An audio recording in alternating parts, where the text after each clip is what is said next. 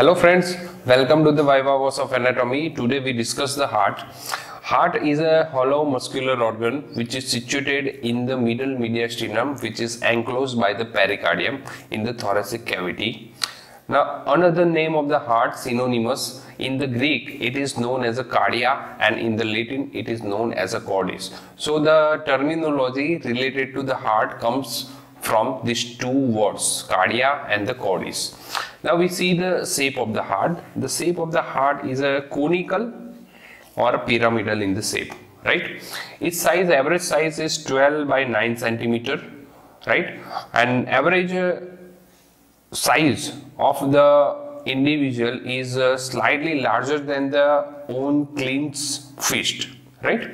Now the weight of a heart in the male is 300 gram average and in the female 250 gram. Location: heart lies just behind the sternum. The 1/3 of the heart lies right to the median plane and 2/3 of it lies left to the median plane. The heart consists of the four chamber, that is a right atrium, two ventricle, two atrium. The ventricle lies downward, forward and the left. Atria is directed backwards, upwards and toward the right. So here this is the right ventricle, this is the left ventricle, and from the posteriorly you can able to see the right atrium, in which the superior vena cava and the inferior vena cava opens, and left to it is a left atrium, this one left atrium, in which 1, 2 and here 3, 4 pulmonary veins open, right? Now we discuss the external feature of the heart. So the heart is having an apex, a base, the fore border, that is right border, left border, inferior border, superior border, and having three surface apart from the base, that is a sternocostal surface, left surface and the inferior or the diaphragmatic surface. We discuss all this external feature one by one. The first, apex. The apex is directed downward, forward and toward the left. The apex is formed by the left ventricle. It is a conical in the shape. It is formed by the left ventricle. The apex. Apex on the surface lies in the left fifth intercostal space, 9 centimeter away from the midline, just inside the mid-clavicular line. So this is the apex. The base lies exact opposite to the apex, that is upward, backwards and toward the rights. The base is formed, see this is the base, it is a quadrilateral in the shape. It is formed in the left side by the left 2/3 is formed by the left atrium, and the right side it is formed by the right atrium. So the more part of the base is formed by the left atrium, right? So this is the base. Now we see the border of the heart. It is having fore border, that is a right border, left border, inferior border and the superior border, which is obscure from the view. First the right border. The right border is formed by the right atrium. It is rounded and the convex. It extends from a superior vena cava to the inferior vena cava, which is open into the right atrium. So here this is the right border. The right border shows on the surface the shallow vertical groove. The shallow vertical groove, which is known as a sinus terminalis. So this is a right border. Second, a left border. The left border is a convex, and this convexity is facing upward and the left. The left border is extending from a left auricle. See, this is the left auricle. From the left auricle to the apex, up to the apex. This is the left border. Left border is somewhat ill-defined. Okay, and left border is accompanied by, you can see this vessel, it is a marginal branch of a left coronary artery. It is accompanied by this marginal branch of a left coronary artery. Now the inferior border. Inferior border is a horizontal and it extends from the opening of a inferior vena cava up to the apex. So the inferior border is mainly formed by right ventricle and partly by the right atrium. Inferior border is accompanied by a right marginal branch of a right coronary artery. Marginal branch of the right coronary artery. Now this inferior border near the apex present the notch. This notch is known as a incisura apicis codi. Incisura apicis codi. Inferior border separate the sternocostal surface from the diaphragmatic surface. The last is the superior border. The superior border is slightly oblique and it is obscured anteriorly by aorta and the pulmonary trunk, and it is formed mainly by superior border is formed mainly by the left atrium and partly by the right atrium. Here lies the superior border. Okay, so these are the borders of a heart. Now we discuss the surface.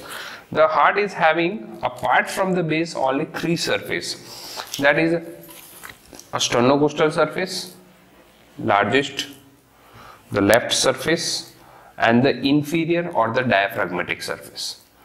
Sternocostal surface is a large convex surface which is directed upwards and the forward. It is formed mainly by the right ventricle and the right atrium and the auricle, and partly by the left ventricle and a left auricle. Now this sternocostal surface, it presents the anterior part of a right atrioventricular groove. Here lies the anterior part of the right atrioventricular groove, and also it contains the anterior interventricular groove. Anterior interventricular groove which lodges the anterior interventricular artery. So this is the sternocostal surface. The second is a diaphragmatic surface, that is the inferior surface. Now the diaphragmatic surface is a flat. You can see this is the flat. Okay. So the diaphragmatic surface in its left 2/3 it is formed by the left ventricle, larger part, and the right 1/3 it is formed by the right ventricle, smaller part. The diaphragmatic surface contains the posterior interventricular groove which lodges the posterior interventricular artery. The last is a left surface. The left surface is directed upwards, backwards and the left, and it is formed mainly by the left ventricle and partly by the left atrium and the left auricle. So this is the left surface, right? So these are the surface of a heart. Now some grooves and the sulcus which is present on the heart. The heart is having 4 chambers, 2 atria, 2 ventricle. So between the atria and the ventricle lies the atrioventricular groove or the atrioventricular sulcus, which is also known as a coronary sulcus. Now this atrioventricular sulcus, which demarcate the atria from the ventricle, separate the atria from the ventricle, is a C shape like this. Anteriorly it is deficient because of a pulmonary trunk. So it starts from the here, posteriorly it is continuous.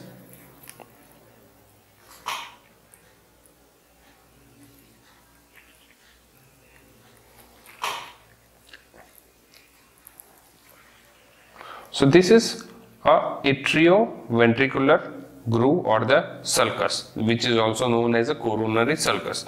Now it is having 2 parts, the anterior part and the posterior part. The anterior part of a atrioventricular groove is again divided into the right and the left half.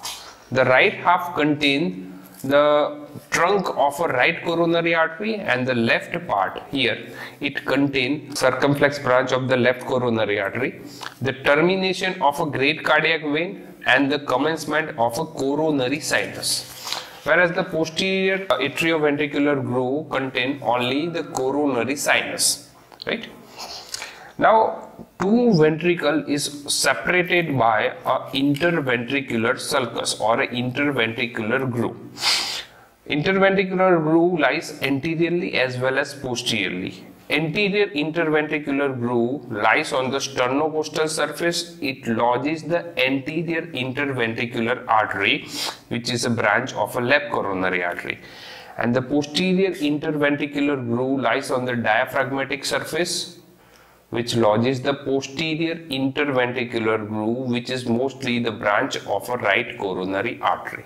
Two atria is separated by the interatrial groove on the surface. The interatrial groove is deficient anteriorly because of the presence of the aorta and the pulmonary trunk, and the posterior it is very much faint, that separate the right atrium from the left atrium. Here lies the interatrial groove. Now posteriorly, the interatrial groove meets with the coronary sulcus and the posterior interventricular groove. This point, the meeting point of these three groove, is known as a crux of a heart. So this is the sulci or a groove of a heart on the surface of the heart. Now we see some point of the interest about the external feature of the heart. The heart presents the only following feature, means the apex is only formed by the left ventricle, the base is only formed by the left and the right atrium, the diaphragmatic surface is only formed by the right and the left ventricle, and the right border is only formed by the right atrium. This is the only feature. Now we see the 2/3, 1/3 feature in the heart. Now the 2/3 of the entire heart lies left to the midline. 2/3 of the entire heart lies left to the midline, and the 1/3 of the remaining heart lies right to the midline. Second, the sternocostal surface. The 2/3 of the sternocostal surface is formed by the right ventricle, and the 1/3 of the sternocostal surface is formed by the left ventricle. Opposite to each diaphragmatic surface, the 2/3 of a diaphragmatic surface is formed by the left ventricle, and the 1/3 is formed by the right ventricle. Last, the base. This is the base. The 2/3 of the base is formed by the left atrium, and the 1/3 of the base is formed by the right atrium. Now, when the heart is given, ask in the Viva, you should keep the heart in the anatomical position. So we see the anatomical position. It should be kept in such a way that the apex should lies downward, forward, and towards the left. The inferior border lies horizontally. Inferior border should lies horizontally, and the flat surface, that is a diaphragmatic surface. This one is a diaphragmatic surface that should lies on your palm. So you should keep the heart like this in the left hand. So this is about the external feature of the heart. Now in the second video, we discuss the interior of the heart. Thank you.